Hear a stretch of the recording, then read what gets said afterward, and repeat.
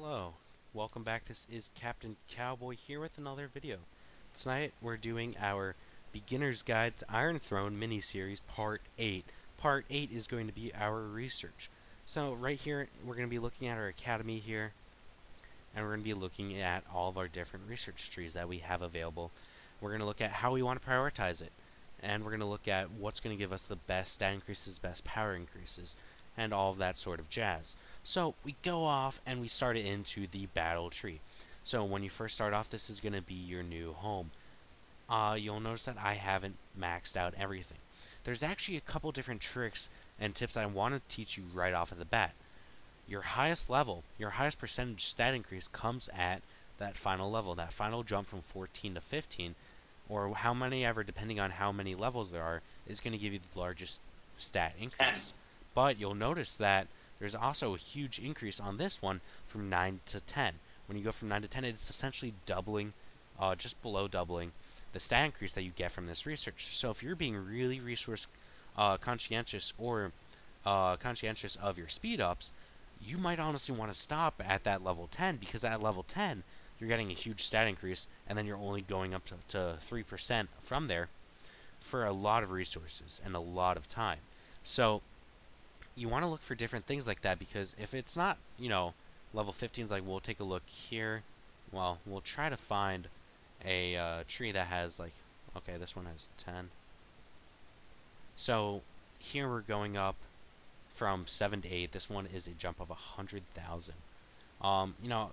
This isn't really good research to look at. We'll look at one later on in a different tree, and we'll show you, because it's the same in every single tree. But with battle, we want to focus on this until we get to Academy level 26. Is that correct, Swag? 26, not 25? Yep. Perfect. Battle for 26, and then troop training at 20. Yes, once we hit Academy level 26, we want to go switch gears and focus onto our troop training. Troop training is the best tree in the game stats-wise, because the way I like to explain it is, we'll take a look here at our little troop training factories. Let's take a look at our stables, and let's take a look at our T6s. Our T6s, will notice that we have a base attack of 140, and we have a health base health at 670. But with research, we're actually increasing our base stat by 175. So let's look at some basic numbers. Let's say that our base attack is 100, but we are able to double that and bring it up to 200 with this troop training. Well, if I have 1,000% stat on 100, well, I'm not really good at math, so I'm bringing out a calculator right now, but that's going to be a 10,000. But if we're doubling that up, we're essentially doubling the effect of our stats. So when you double, or you increase your troop training base numbers, you're actually just multiplying exponentially the effect of the troop training and the stats that you will have on top of your troop training. So I highly recommend that everyone delves deep into troop training research, because this research is honestly just absolutely amazing. It's phenomenal. And again, alright, so we're looking at level 10s. This isn't Swag, this isn't like the others, because this isn't a percentage tree. So we'll look at it no, that's later not a percentage tree. Yeah, you have to look Only at percentage trees. Yeah, I'll have to look at a percentage tree for that. But troop training, we want to delve deeply into it. Now, you do have to max out everything in order to move on. So here's another trick that I like to mention. Don't go and start maxing out tier 1s. As I've mentioned, any level 40 gear that you go up against will absolutely decimate your tier 1s. So don't really focus on maxing them out at first. Let's say bring it up to level 5. At level 5 then, well, now we're going to be looking and we're going to say, well, it's not worth it for me to keep going beyond level 5 resource or speed up wise, because I have other research trees that I haven't delved into yet. So that's when you're wanting to switch gears. Okay, I'm done with troop training. Now what can I focus on now? Well, we also want to simultaneously focus on our crafting research. Crafting research is going to be giving us a stat increase on not only just our ability to craft gear, but it's also going to give us a amplification of our set bonuses that we're getting. So when you have a gear set, which is a 5-piece set, you can have 6 slots, but the 6th slot really doesn't matter. You can have an accessory piece that doesn't quite fit. It doesn't impact this. But if you have a 5-piece set, you're going to be getting a set bonus. So there's a set bonus associated with having a full set, either Immortal, Epic, depending on your rarity. Again, only craft Immortal.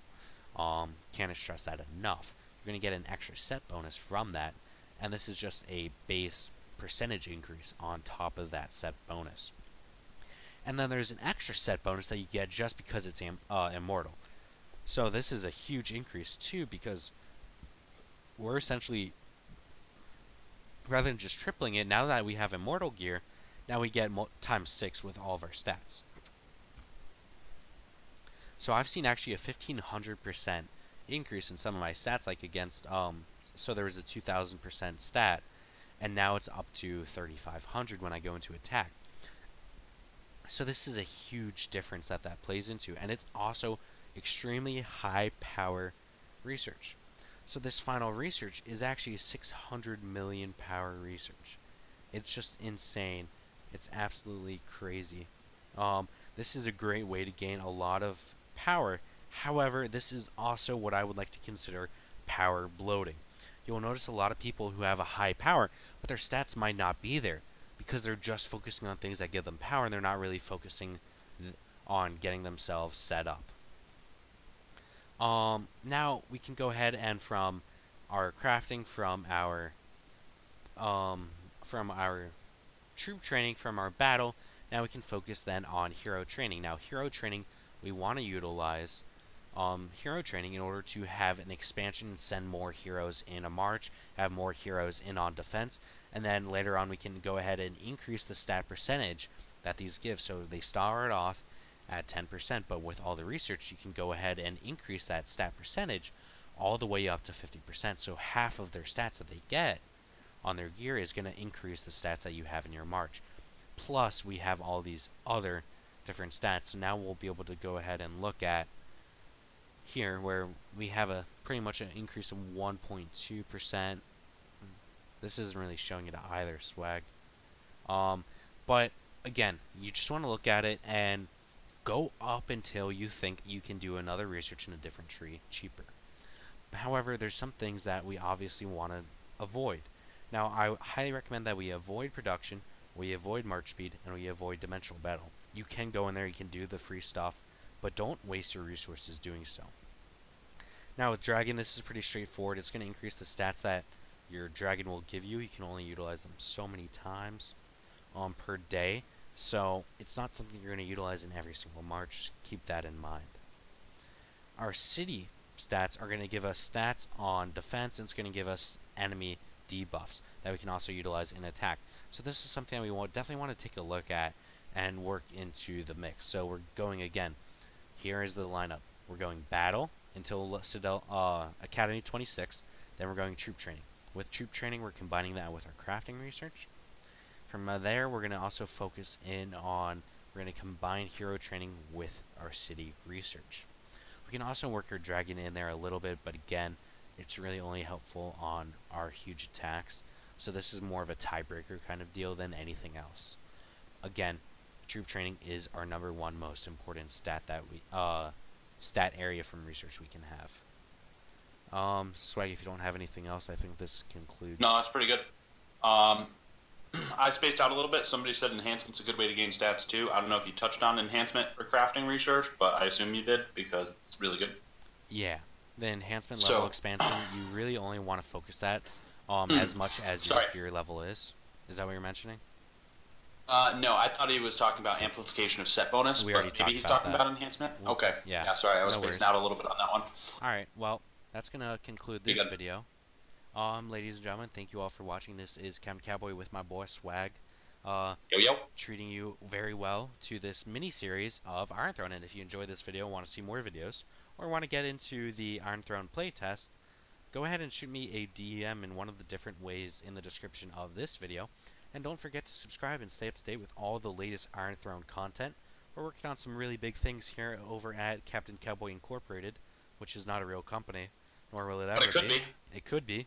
You never know, unless you do know, which we just told you you should know. And we're working on some merchandise and some websites going up here in a bit.